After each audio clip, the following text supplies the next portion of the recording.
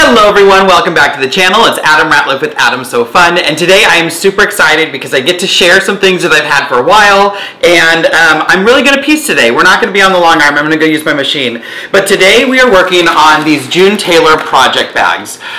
This is a Quilt As You Go project bag, and it's a set of two project bags. You're going to get an 18-inch square bag and a 16-inch square bag. It has everything you need. It has your vinyl, it has your substrate to piece it, and then it also has your Zippity-Do-Done Zippers. It's their way to install zippers. It's so easy and fast, and if you're scared of installing zippers, these are the way to go. The other thing is, if you want to make a project bag and you've bought a pattern and like it just doesn't make sense, this will make sense because it's stitch and flip, put the stuff together, and you're done. Basically, you stitch and flip the back, you add the top, or you put the zippers in, and which again, there's Zippity-Do-Done, I'll show you them in a second, and then you put your binding on, and the project bag is done. So it's super fast. I've already cut all my fabrics, so you can see kind of fabric behind me. You have the quilt loaded fabrics on the long arm before I start quilting that. So you're going to get a set of two. This bag is open. This is the one we're using. This is my next bag that I can use later. So we're going to start with this. These are the Zippity-Do-Done Zippers. You have your zipper, you have your zipper tape, and you have a piece of double fold bias on that zipper tape. So when we do the install of this, all we have to do, I'm going to use my Go Cutter, is slide our project between those two zippers and top stitch, and the zipper's installed. It's super easy. It's going to make things go really fast. So if you are scared of zippers, this is a nice project. If you're teaching a little one to sew, what a great way to install a zipper with them. You will get your vinyl. It's going to come folded. I used my Laurastar over here, and I put on my Teflon protective sole plate, heated my vinyl up so I could lay it out. I'll show you that in a bit. And then this is your substrate material. So this is what we're going to be sewing on. You can see that it's gridded for each one. So you have a square and a square block, and then a log cabin block. Or actually, I think it's a courthouse steps and a square and a square. But these are all your pieces. Now this substrate is a polyester material. You do not want to hit this with your iron, okay? So do not iron directly on this. Read your directions. For those of you with the Laurastar, if you put on your protective plate, you can iron directly on this. You're not going to hurt it. You can put your iron right onto that vinyl. Again, we're going to see that later. So I'm going to iron this before I put it and start stitching it, because I can use my Teflon protective sole plate over on my Laurastar to do that. Maybe I'll show you that part. The other thing, released just today, it just finished over on the Accuquilt website, is their April Die to Try. It is the cutest thing, and it's the little kittens. So one, I think these are so cute. I don't even really like cats, but these are super cute. I would use them, and I'm going to use them. They're going to be on my bag. Super cute, just came out. I promise you, as a die to try, they make a select number, and then when they sell out, and it might come back. If you'd like these, get them now. They will go fast. They're cats. People love cats. Quilters love cats.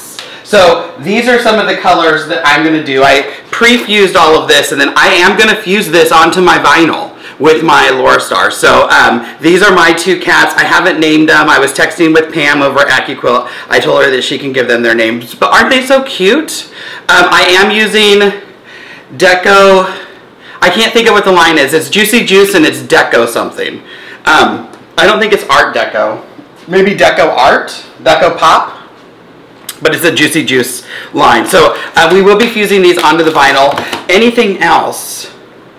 I think I'm going to piece, this one has a lot more, so I think I'm going to piece this one off camera. I'll piece this one with you to show you how the June Tailor stuff, actually, let me trim this. And I think the directions say to trim it a ½ inch around each piece. Now I gotta look.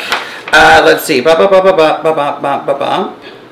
Tissue paper. Do not iron directly on the stabilizer. Did you hear it? Do not iron directly on your vinyl. If you have a Laurastar and you put on your protective Teflon protective sole plate, you can do both of those. Where does it say to cut out my stabilizer?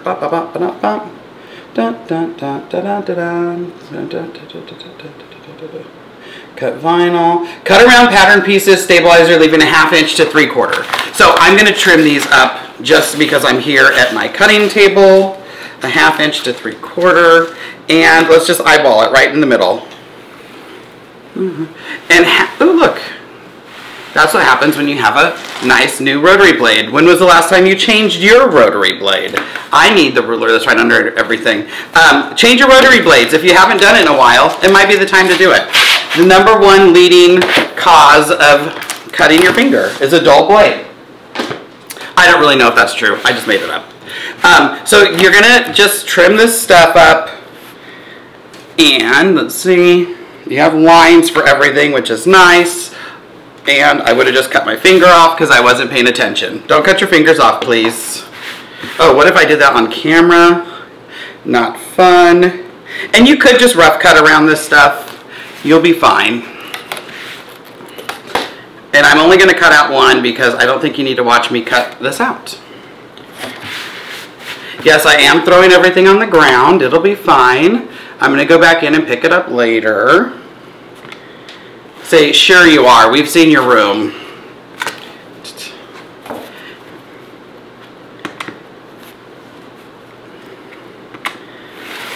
Alright, so I'm going to cut both of them out because I still have my log cabin. So I'm going to cut this one out and I'm going to try to keep the pieces together. This is for the big bag. It is the bigger piece. This is the bigger bag. Here's the before. I'll see you right back here in a second. I'm going to go press this with my Laurastar.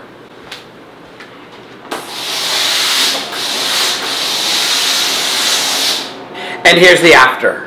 So you can still see where it was folded, but it's going to lay nice and flat, and it's going to work for me. Now, one of the things, how these work is that you have placement lines. So there's my square.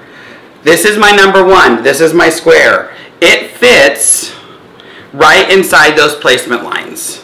Now, those lines are placement lines. They're not sew lines. So when I put my next piece on, which would be piece #2, and they're marked, I have places where that one's going to go.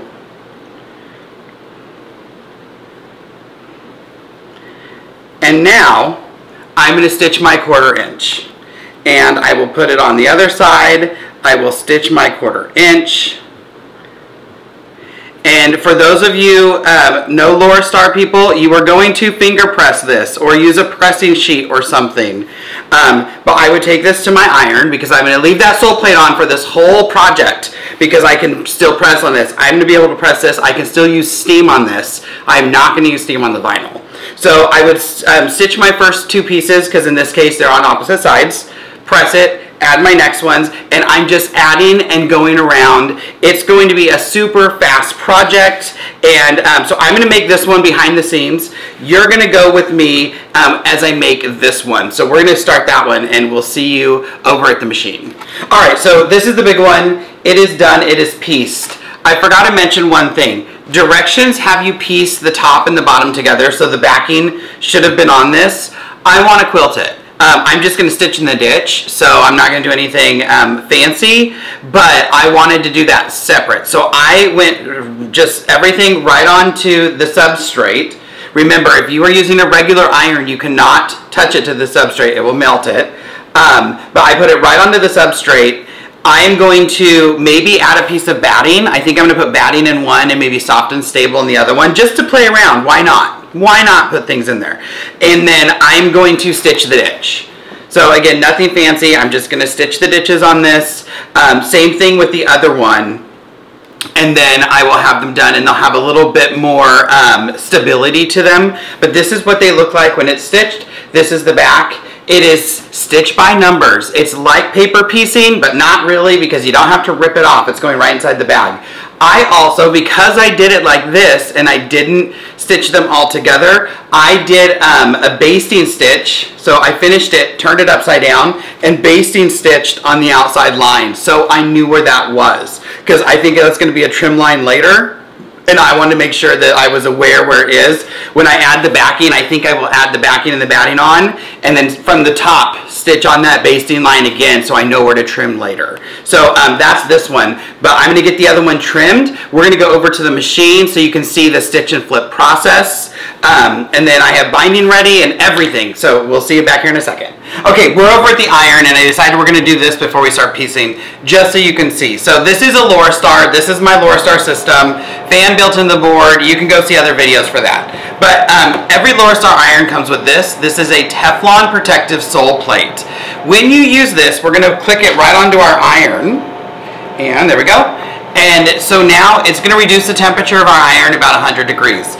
If you have a Laurastar and you have a temperature control, always leave it on high. Just leave the iron on high. If you need it to be cooler, put this on. This will let me put it right on vinyl. It can still press. I can still steam. So the thing with the steam is you want this to get hot before you start steaming, because it's cold metal, hot steam. You're going to get condensation. So put this on. Let it sit for like 5 minutes. You still get full steam. I still get my full quality steam, but I want that to get heated up first. So a few things. We have our zipper. The zippers come folded now that I have a folded zipper tape. So I can steam my zipper. Any zippers, all of your zippers. Now I have a flat zipper. Perfect, I need that. When you're making binding, I can use that steam. I'm going to press this open really quick, if I can open it up. If you're a fan of the channel, you know that this has a fan that's going to suck the steam away from my fingers. There we are. Now I have that nice and flat. I can steam this. Now I usually wouldn't use this, and remember, I usually want to do the sole plate to do that. I can take that off, and I can press this as normal.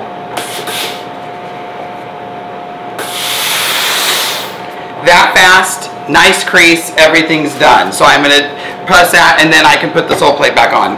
Now this does get hot. Don't touch the sole plate. It gets hot. It's just not as hot as the bottom of that iron. So here is one of my vinyls. It's creased. If you don't have a Laurastar, stick this outside. Stick it out in the sun. It'll relax it some. I'm going to take this with that on, directly onto the vinyl. And what I'm trying to do is I'm trying to heat the vinyl up to relax those folds and get it to lay a little bit flatter. Don't put it in the dryer. Somebody said they put it in the dryer and melted it. Don't do that. I can flip it around. And it's just, we're trying to get the creases out of the vinyl. It is going to stick, it's vinyl, but it's not going to melt it. So I can like touch it. It does get warm, but it doesn't get hot. So I want to press it from one side and then from the other side as well, because I'm trying. Ooh, that worked really nice right there. Because I'm trying to get those folds out. I know that that's at least been in the pack since Daytona, and that was a month and a half ago or so. And now I have a piece of vinyl. Let's see. I can still see where those folds were, but it's not as creased. And I can hit it some more and play with it. The other thing is, don't lose this tissue paper. You're going to need that when you're doing some other stuff. So, directions are going to tell you to trim your tissue paper, or your vinyl. This one's trimmed. This is for the large bag. It's trimmed at 14.5 by 19 or so. I'm going to get my ruler. So I'm not going to press on this, but I want to have placement for my cats, because my cats are I'm going to press my cats onto this. So I'm going to lay this. Oh, actually, I'm not going to lay it there. Do I want to? I need to take this paper off. So I'm going to lay it on top, and it's really hard to see because it's clear. So 14.5, that would be 7 1/4. 19 would be 9.5. 7 1/4 by 9.5. So this is the center of this bag. So I'm going to say these are approximately 5 inches tall. So I want to go 4.5 from this. Is that right? No, 5.5. 2.5. 1, 2.5. We'll put 1. I'm going to do a 1/2 inch from the edge. And so I'm just kind of eyeballing where I want this. These are with Steam-A-Seam, so they have Steam-A-Seam on the back, and Steam-A-Seam leaves it a little bit tacky. If I was thinking about it, I would have mirror imaged them, but I didn't. This is what we're getting. So if this is, that was here. I want to go there. I want to go here. And this is going to help me line these up. And they're not lined up very well. But I can still move them because they're not pressed on. And I'm going to use that line right there. And I just want to make sure I press them down and I don't get any bubbles. And again, I'm just using Steam-A-Seam. Move this one up a little bit. I'm like, where did my lines go? But this ruler only has lines for squares. There we go. So this is basically my two cats centered on this, this vinyl. Hopefully they're still centered whenever I put it together. So there we go. I don't have to put the tissue paper back behind it, but I want you to see, and I think you can see a little bit better with the tissue paper. So I've fused everything. I fused all of this on like a fusing mat because the heat of the iron, because it's not super hot, it's I want to make sure I get all the pieces fused. So all of them are down. Now I'm taking my iron and I'm sticking it right on top of the cat, and I'm just gonna let it sit there. I'm not using steam. I don't need to steam it. Steam is just gonna condense onto the plastic. I'm just hitting that cat so I can heat up that fusible and fuse it onto my vinyl. Cat 1, cat 2. And then I can look at it, see how it looks. Everything, it looks fused. Oh, this is so cool. This is the coolest thing. I learned this and then I was like, oh my gosh, I'm gonna fuse everything to vinyl. And I kind of have. So now, I have two cats fused onto my vinyl for my bag. And hopefully they're centered. And you know what, if they're not centered, then it is. It is what it is. If you want to, if you're like an overpresser,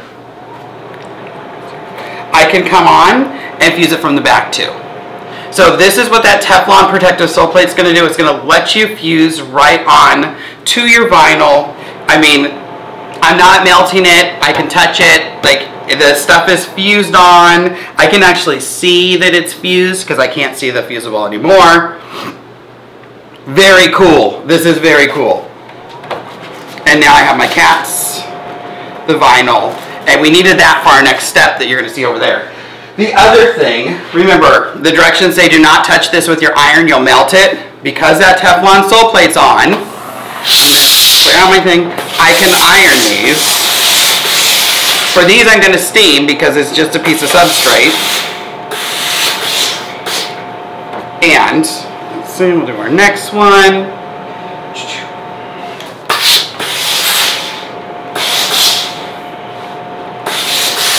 And I'm just trying to get my, get it to lay down a little bit better. So I can still see a crease, but I can see that it's like, it's flat. So my substrate is ready, and now I can go over and work on the machine. And we're gonna do like 2 pieces here. I think you're gonna get the gist. I'm gonna show you how to install the zipper, and yeah, we'll be done. All right, so here we have our pieces. Really quick, I was pressing this a little more, and I don't know if you can see that, but I wasn't moving the iron while I was steaming. When you steam, you have to move the iron because the steam is hot, and the steam, where the steam came out, melted this a little bit. As long as I kept the iron moving, it didn't melt it. So just be careful because the steam does come out hot. So this is fine. It's just going to be some of the substrate, so it's not going to worry. So I have my piece 1. You'll see piece 1, and I'm going to put my fabric on.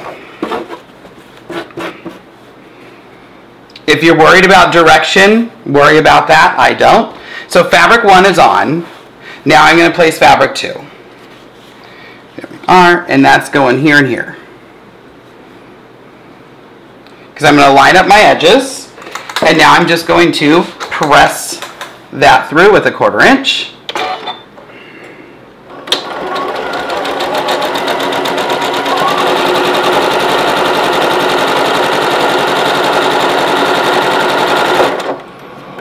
And because 3 is on the opposite side, I'm going to flip this around and put on number 3. These go so fast. I did that first one in less than 10 minutes.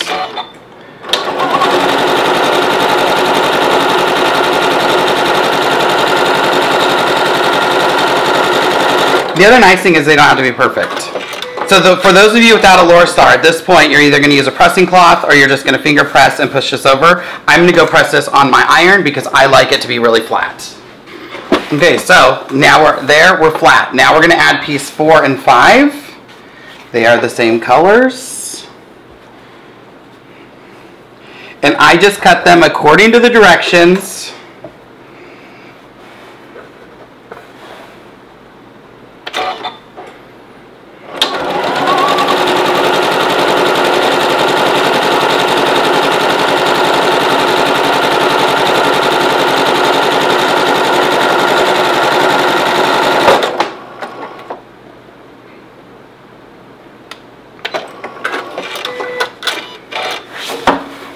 And there's a good chance I was just stitching at 3 stitches and a 3.0 stitch width, and that was because I was quilting a second ago, so I just changed it back to 1.8.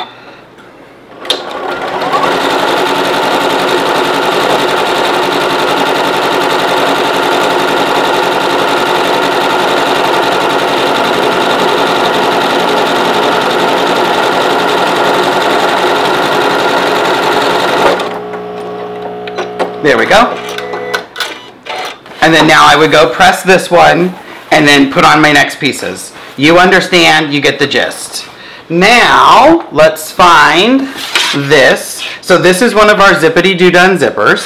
I need to change my bobbin and my thread because I want to use a different color because I'm going to top stitch. So this is an Omni V. This is a polyester variegated thread from Superior Threads. It's the color that I had that I liked. You can use whatever you want. And I just did all of that threading and I forgot I need to wind a bobbin first because this thread is going to be seen on both sides. But I'm such a good threader, right? I don't have a ton of stitching with this thread, so I didn't put a ton on the bobbin. Alright, here's our Zippity-Do-Done zipper. I'm going to fold it in half and just finger press where that half is because I'm going to try to get everything in the same spot. I could actually, let's not finger press, let's just pop a needle into it. Alright, so this piece is the piece that I quilted, and I just did some straight lines. I didn't even change the thread color. And this is my Zippity-Do-Done zipper. So we're going to install the zipper. Luckily, that line is my center right here. So I'm just going to open this up, knowing that that's my center mark. So this is my center mark. This is my, let me make sure. Yes, this is my center line. So I'm going to just open this up and stick my project into my zipper tape. Trying to keep it as centered as I can. There you are. There you go. And I'm off a little bit, so I'm just going to pull my tape over. Look how easy that is. So now I'm in. So I could pin this. You know what I might do is I happen to have some sew tights sitting next to me. I'm going to pop these on here. And we're going to start from over there.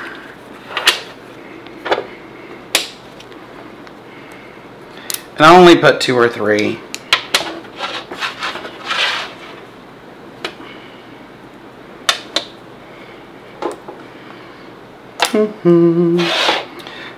These are Sew Tights dots. So I have my Sew Tights here. I have my stuff installed. My fabric installed, and it's pushed all the way back. So now I'm just going to come around to my machine, and careful because these will pick up the metal of this machine. And I'm going to do about 1/8 of an inch from the side. I think I'm going to do a 2 stitch length. I'm kind of running the side of my zipper right on this little dash right here, or the side of this foot. It's probably not even 1/8 of an inch.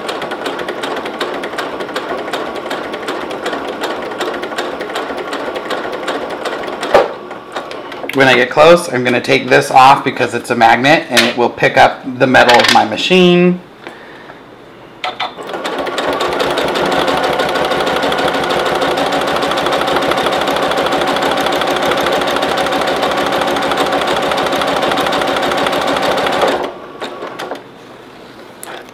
Serious, I can't believe how easy this is. If all zippers were this easy, everybody would install zippers.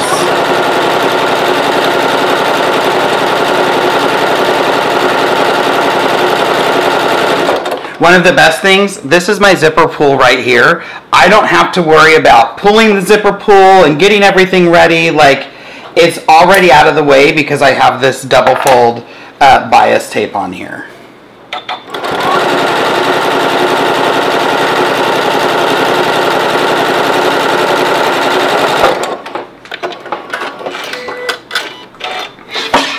And there you have it. I'm done installing that side. Oh, that thread looks perfect. Now I'm going to grab my vinyl and install the other side. Alright, so one thing with the vinyl is it's going to stick to anything metal. So like it's going to stick to the bed of my machine. So I'm going to leave that tissue paper under it. I'm going to try to find the center real quick. And I'll just add a little crease so I can see it right there. Move this back around, and I want to pay attention to what side is up, because when I move this, this is how, this is the top of the bag, this will be the bottom of the bag. So I want to make sure I can see that. There I go. And so I'm going to stick my vinyl into my Zippity-Do-Done. Fine, there's my center crease, perfect. So that's the center. There we are. I'm going to grab those, because I can't use pins. I guess you could use pins because they're going to be under the zipper tape. But you just have to be careful. Oh my gosh, we're going to put that here. And I just moved everything. There we are. And, all right, there's one.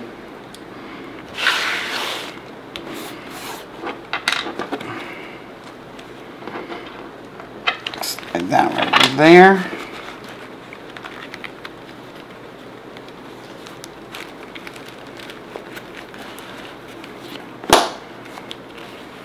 There's two. There we go. We're going to put two. I'm going to take that pin out. And now I'm going to stitch. They just got caught. I'm going to stitch this side up.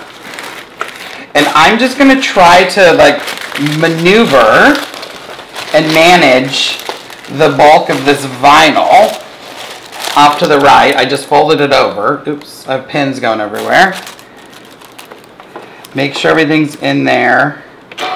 Get my stuff ready. And stitch it up.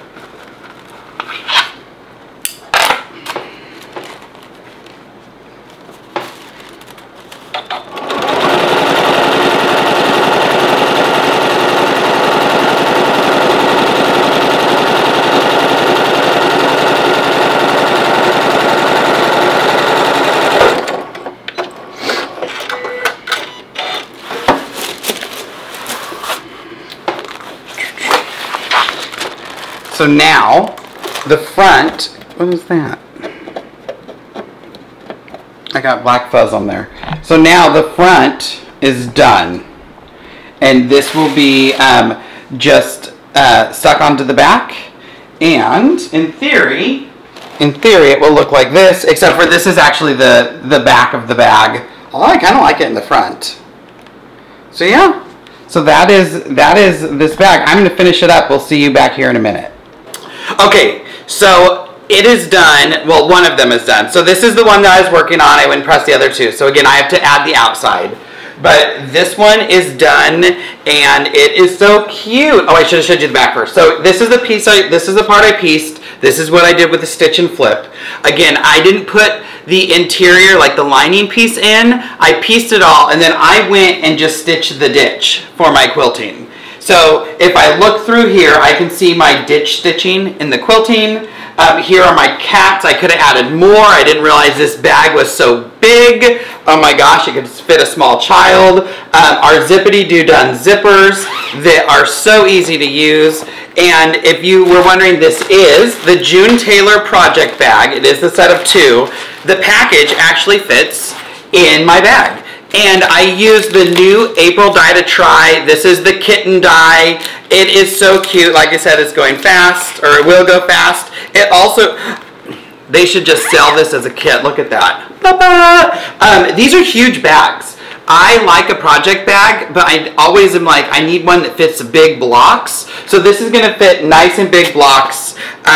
What is it? The ending size is like 18.5 square. Mine turned out to be about 18.5 square. So that's it. Super fun. I put the binding on and then just did a machine binding on the top. I always do the bottom right corner a different color, so I was able to do that here too. It's just super cute. Again, I should have added like 15 cats. What am I going to do on the other one? I don't know. I think I'm going to do some fake EPP, because I have ideas for that. I'll post stuff on the social medias if I do it. But yeah, there's my project bag. This is one of 2 with the Zippity-Do-Done Zippers. I pressed everything with the Laurastar using my Teflon non-stick protective sole plate, which reduces the temperature of the iron so you can actually go right onto vinyl and press on that substrate. Remember, I found out if you hold the steam down and not move this when you're pressing the substrate, the steam will burn that and melt that substrate. So don't do that. Steam as you go.